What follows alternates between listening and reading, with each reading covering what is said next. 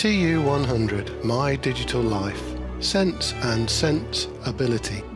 The if-else block is also located in the control palette. As you can see, just like the if block, it has a hexagonal recess into which its Boolean condition should be placed. However, unlike the if block, the if-else block has two sets of jaws between which other blocks can be inserted. An if-else block works like this. Sense evaluates the Boolean condition in the hexagonal recess. If the result is true, Sense executes any blocks between the upper jaws of the if-else block. If the result is false, Sense executes any block between the lower jaws. Sense then moves to the next block in the stack, if there is one, below the lower jaw. In the textual notation for the if-else block, it has two sets of curly brackets. Can you see why? The current polygon drawing program deals with an attempt by the user to set the number of sides to less than 3 by simply drawing triangles. A different way to deal with such user input is to warn the user that their input is invalid and do nothing else. This is the focus of the next exercise, which introduces you to the use of the if-else block. Open project 16 and immediately save it as project 16_SOL. Make sure that pointer is selected. To begin, we will first experiment with replacing the setting sides to 3 with a simple warning to the user, in the case where they have made an invalid entry. In that situation, after the warning program, it should simply stop with no drawing being attempted.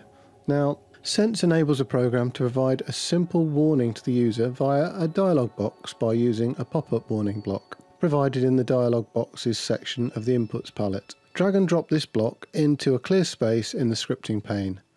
And let's enter a warning message into the input box, like this. Drag the block, set sides to 3, currently within the jaws of the if block, away from the script and delete it, leaving the jaws empty. Now drag your pop-up warning block in between the jaws. The beginning of your script should now look like this.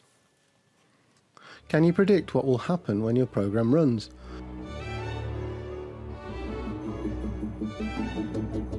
Run the program a number of times, entering values for the number of sides that are more than, less than, and equal to 3. Did you predict correctly?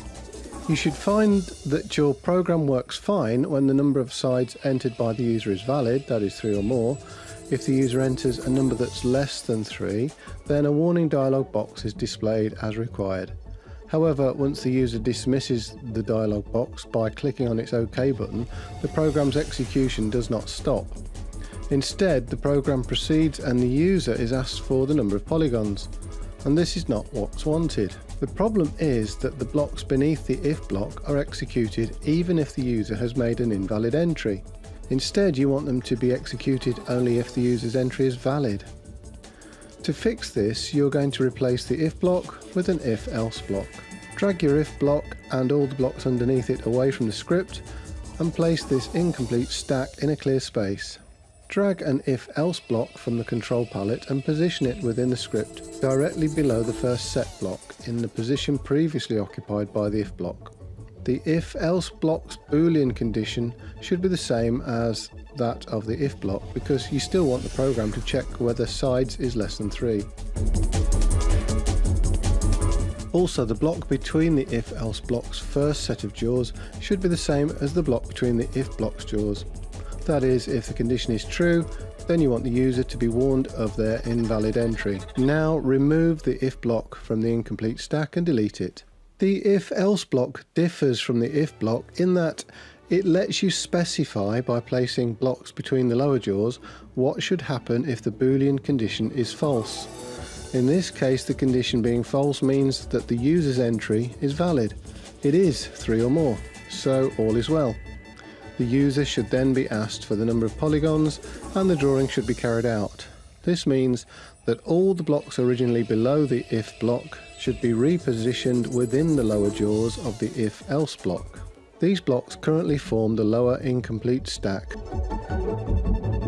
And your script now looks like this. Save your project, run the program a number of times, entering different values for the number of sides. If an if-else block's Boolean condition evaluates to true, any blocks between its upper jaws are executed, and in this program, if the number of sides entered by the user is less than 3, that is if the condition sides is less than 3 is true, then the user is issued with a warning.